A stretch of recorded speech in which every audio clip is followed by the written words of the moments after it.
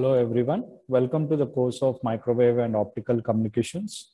Up to the last year, we used to have a subject called Microwave Engineering, but in latest for the R18 BTech EC students, they have made a few changes and they have introduced a subject called Microwave and Optical Communication, which includes both microwave engineering as well as the concepts of optical communication.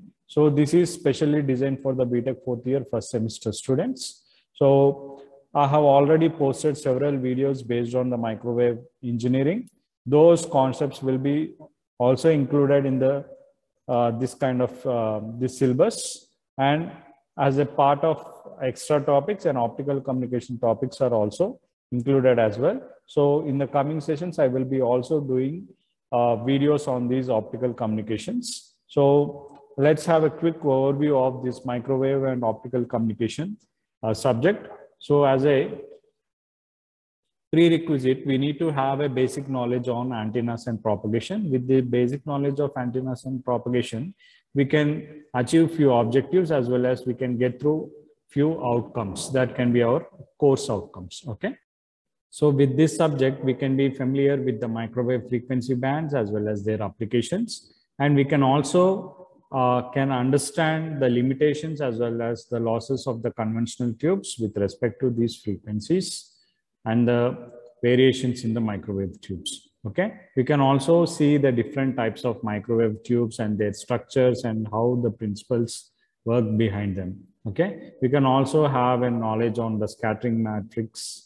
Okay, and various types of microwave junctions. And at the last, the new topic which was added. Okay, we can also learn several topics of optical fibers in communication media. Okay, these course outcomes, the students can able to learn the microwave frequencies generation as well as the performance characteristics of them.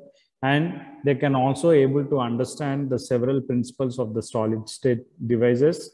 And they can also able to distinguish different types of waveguides as well as the ferrite components, which are applicable for the engineering applications. And they can also mainly understand the mechanism of light propagation through these particular optical fibers, which are added as a new advantage or new topics for this particular syllabus. So on the whole, we have got 5 units.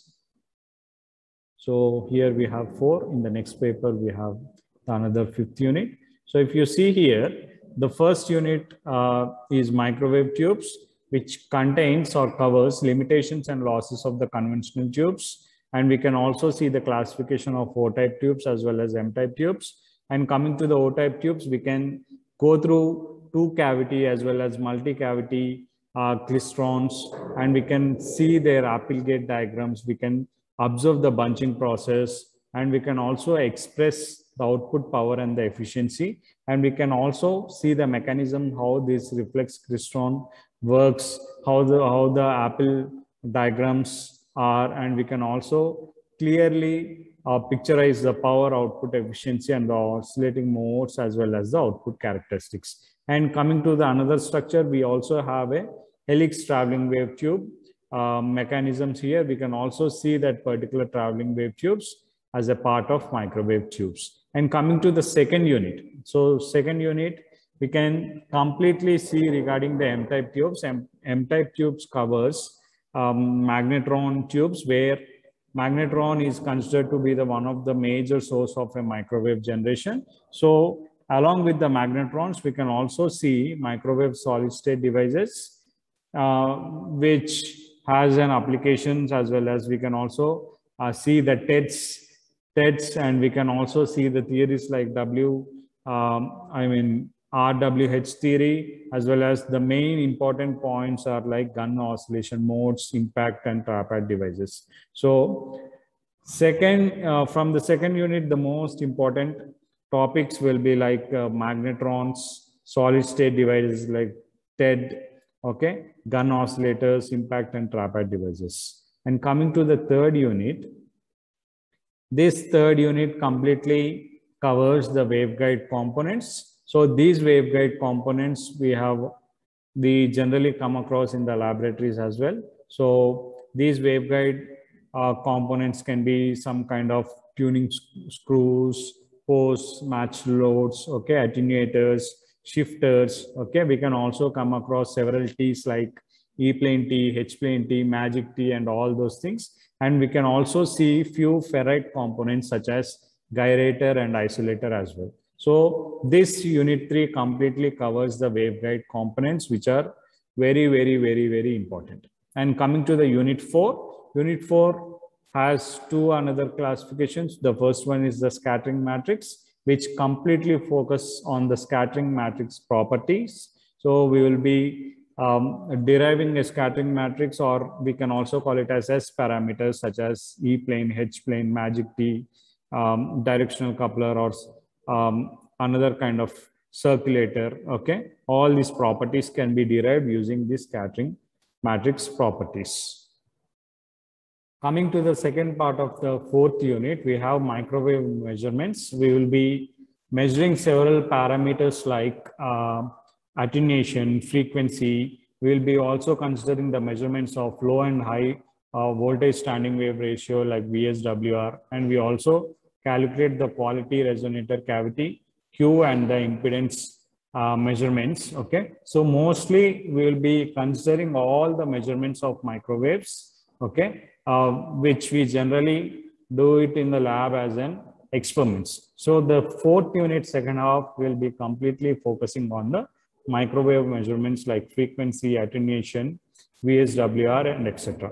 And coming to the 5th unit, which is a new unit or the new topic or the new chapter for this particular R18 syllabus, which is nothing but optical fiber transmission media, which completely covers, it gives a basic overview on this particular types of optical fibers and the light propagation, how it will be done. And we can also see this optical fiber configuration and what are the different types of light sources, optical sources, and how these particular light detectors, we come across like sensors like light detectors and photodiodes, right? So these sensors or detectors which works as a light as an input, okay? We will be seeing the principle and mechanism of all these light detectors. We can also come across lasers, LEDs, okay? And we can see a concepts like WDM as well as the optical fiber system link budget. So these are the 5 units which we are covering in this particular new syllabus.